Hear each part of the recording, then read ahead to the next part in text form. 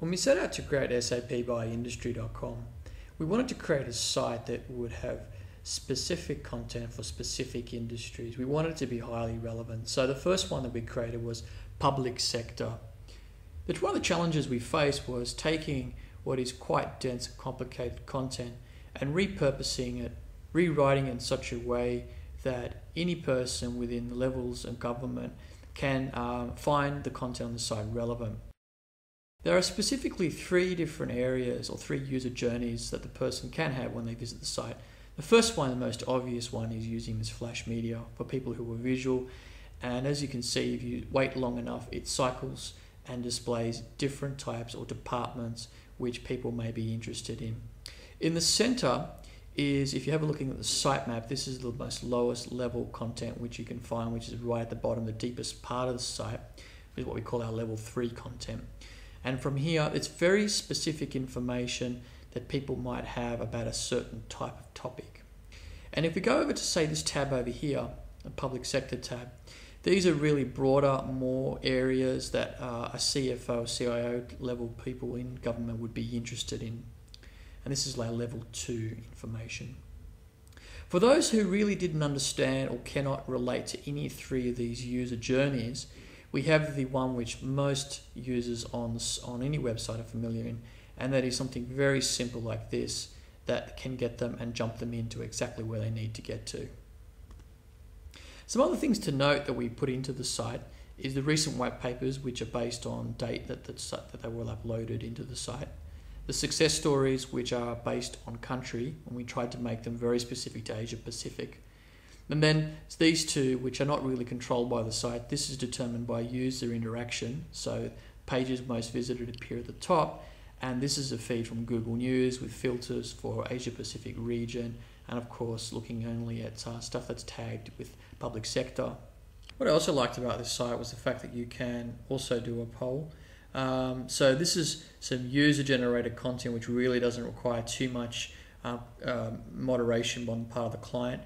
In addition, there's also a contact tab which is tagged using geodata. So depending on what country in Asia Pacific where you reside, these details actually change according to your location. So let's now have a look at some content.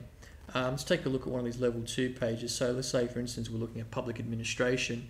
This is one of our top level pages that somebody quite senior in government would be interested in. So this really introduces the whole area of public administration. There's some basic sharing type functions where you can bookmark and share within different blogs and social networks, of course, which are becoming quite standard, emailing to a colleague, and of course print.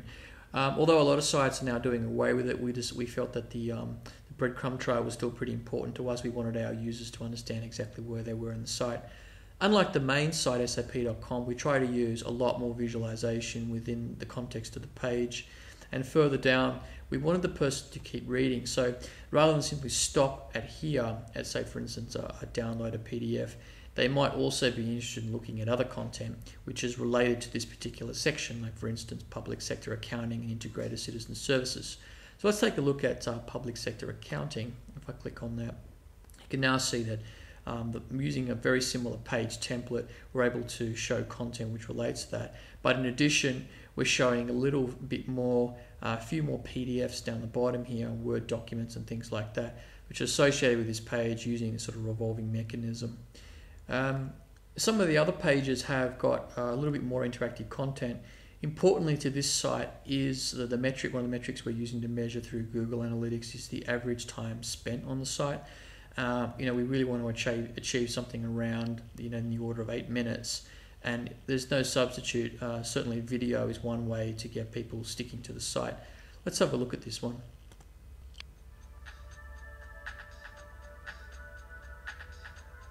So what's great about this is it actually starts playing immediately. To make a bigger impact on your business. In this period of economic uncertainty, most companies' goals have been Okay, I'm going to stop that there. defending market So share. with a reasonable connection, you can stream and it will buffer without any delay directly to the user. And unlike MOV, this particular technology we're using, which is FLV, which is what a lot of video sites are now adopting, we found it to be a lot better. We tried MOV at the beginning, we had a lot of problems.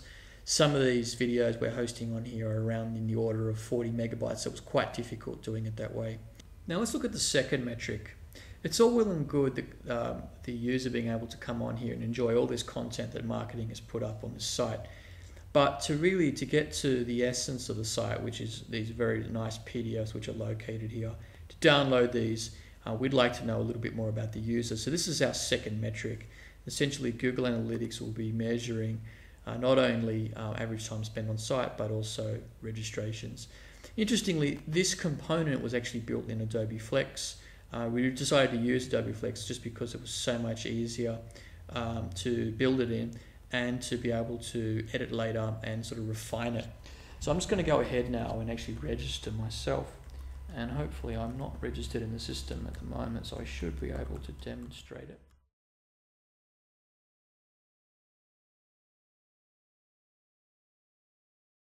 Okay, I'm going to use Gmail as my authentication, so I'll use my Gmail account. And in a moment you'll see the advantages of doing it this way. So some basics here about my relationship and where I'm located. Let's just say I'm in Australia. Okay, and yes, I'd like to receive more information. Now, what will happen in just a moment here is we're getting around one of the barriers of registration that users face, which is double opt-in, whereby verification has to happen via their email account. So they have to log into their email, click a link, and then come back to the site.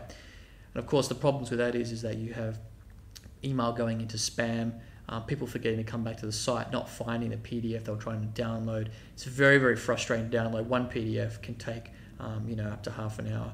This hopefully there we go, has automatically, using APIs, authenticated me directly with Gmail, and I can now download my account. So SAP got out of this a verified email address, which is correct, and the user gets their PDF ultra fast. So here we go, the PDF should now open up, and I can now review the PDF and I can download it. Because it's opened up in another window, I can travel back to the previous window and I can continue browsing. Adobe Flex, that system that we're talking about, the registration system, actually remembers who you are. So no matter where you go and where you decide that you wish to download content from, you don't have to re-register or re-log in.